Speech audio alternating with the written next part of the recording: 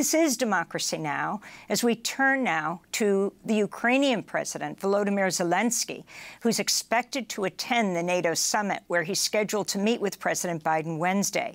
Ahead of the meeting, Zelensky accused NATO members of ignoring Ukraine's bid to join NATO, writing, "It's unprecedented and absurd when time frame is not set neither for the invitation nor for Ukraine's membership. It seems there is no readiness neither to invite Ukraine to NATO nor to make it a member of the alliance," he wrote today. Well, NATO Secretary General Jens Stoltenberg addressed the issue earlier today. On the membership issue, I also expect that allies will send a clear and positive message on the path forward towards membership for Ukraine. I have proposed a package of 3 elements with more practical support with a multi-year program to ensure full interoperability between the Ukrainian forces and the NATO forces. This will move Ukraine closer to NATO. We're joined now by Katrina vanden Heuvel. She's publisher of The Nation magazine and a columnist for The Washington Post. Her recent piece for The Guardian, co-authored with James Carden, is headlined, "Now is not the time for Ukraine to join NATO." Well, if you can comment on all of these fast-breaking developments, from the way being cleared for Sweden to join the military alliance NATO, to Ukraine demanding to be let in now, and the response of the NATO alliance. Thank you, Amy. Thank you, Juan.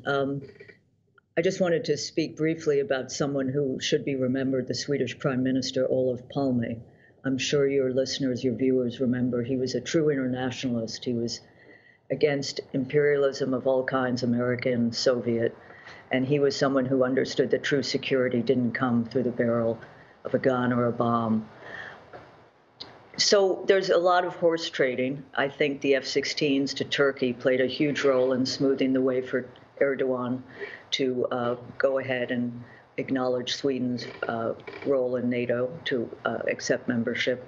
I do think that Zelensky, as resilient as he's been, as effective in leading his country's image in the world, knows full well, I would think, that the articles, the principles, the very principles of NATO contravene the possibility of Ukraine joining at this point. They would include ethnic disputes, extraterritorial disputes, and I think those need to be resolved before Ukraine is even considered for accession. In terms of Stoltenberg, he's extended his tenure by a year. He is probably one of the, I mean, he talks in weapons. That's his language, as you could hear now. So the militarization of a military institution is something we're witnessing. And it's really all these meetings, with some exceptions, have been about weapons. So one seeks, even at a military alliance, which NATO is, it's not a coffee klatch. In so many ways, it should have disappeared after the Warsaw Pact. The Soviet Union's military alliance collapsed, but it proceeds. But in the President Biden, who has not been clear in so many ways and has shifted goalposts in terms of which weapons may go to Ukraine, was very clear in his interview with Fareed Zakaria on Sunday that Ukraine was not going to receive membership at this NATO summit. Katrina, I wanted to ask you, President Biden said in an interview with Fareed Zakaria that the U.S. would provide security assistance to Ukraine comparable to what Israel receives. How do you interpret that, and what would that mean in practice? You know, they are in closed doors right now in Vilnius, Juan, trying to hammer out what that means, what President Biden said. I think there's such pressure to find a way to include Ukraine, but not fully include Ukraine. What I think, you know, there was a conference at the beginning of June in London about reconstruction of Ukraine. One would hope that at this gathering, there would be some attention paid to what may mean $1 trillion for the world community. And what was ponied up in London was something like $15 billion. There are reports now that Zelensky has set up an office in Kiev for economic development, which BlackRock has played a major role in. So fear that as we witness the militarization and the war proceeding, there's the future of Ukraine is being negotiated in other places. And I do think one wishes that NATO would focus on a more inclusive, but it's not its role, but that there was a more inclusive security architecture that was a possibility in this moment, because it's, we were talking, or you were talking earlier about the nuclear dangers. These are serious. The environmental dangers. We talked recently about the dam in Ukraine. I mean, this is ravaged territory, not just the thousands of those maimed and wounded and killed by Russian forces, and Ukraine versus Russia. So how one begins to find a diplomatic exit is an interesting and beginning, I think, to be discussed in back channels, which is often where things begin.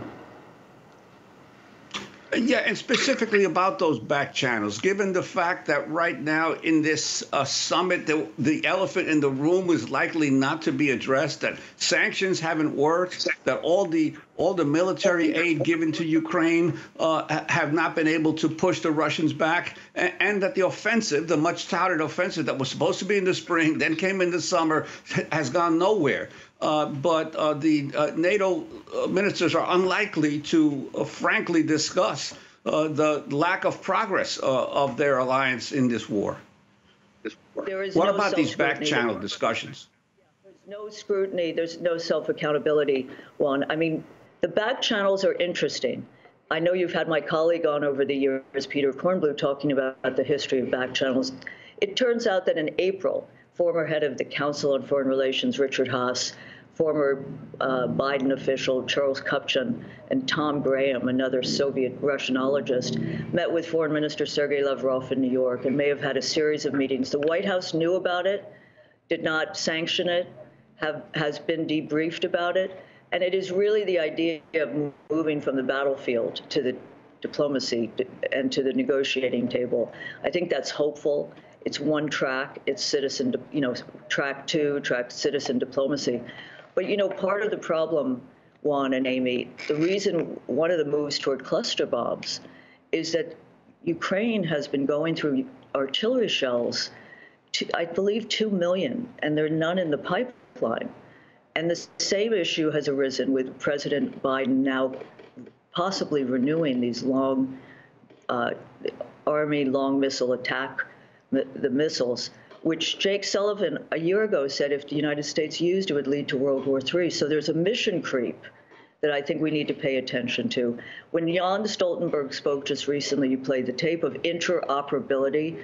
What that means in normal peace speak is more weapons, more and more weapons that the arms manufacturers will make out like bandits, because NATO countries will have to be in sync, and in sync often means buying U.S. weapons.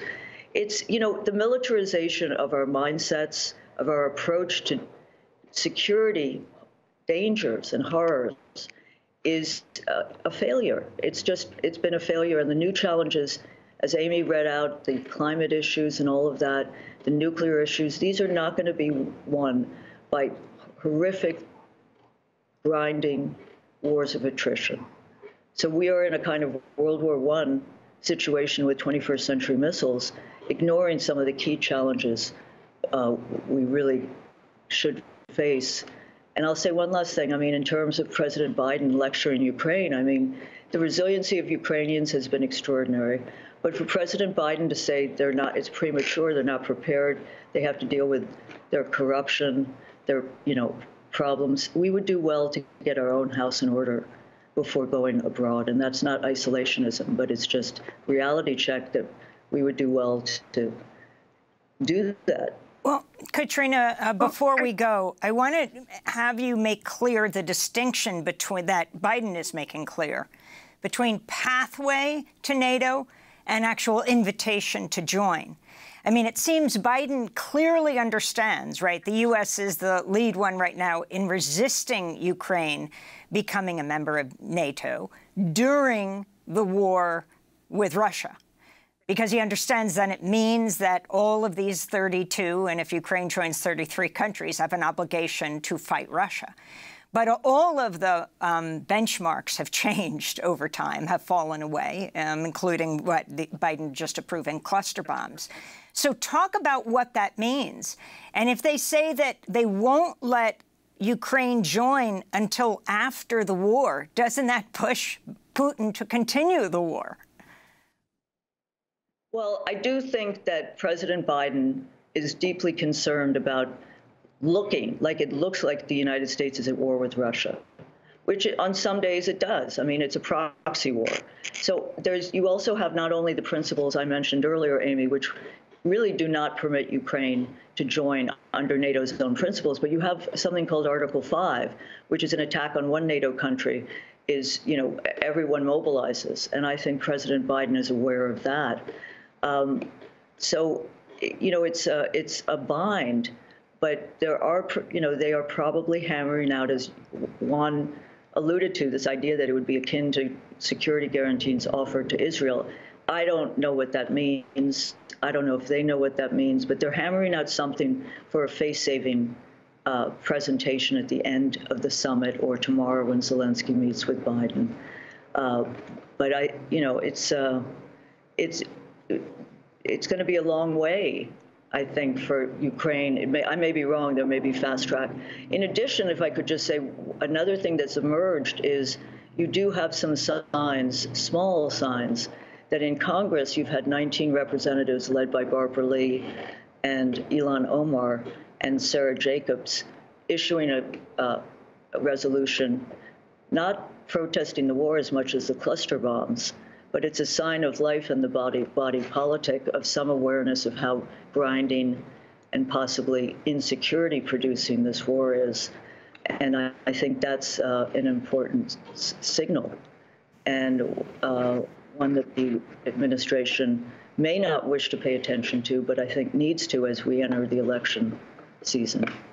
Katrina vanden Heuvel, I want to thank you for being with us, publisher of The Nation magazine, columnist for The Washington Post, and we'll link to your piece in The Guardian. That piece headline, "Now is not the time for Ukraine to join NATO."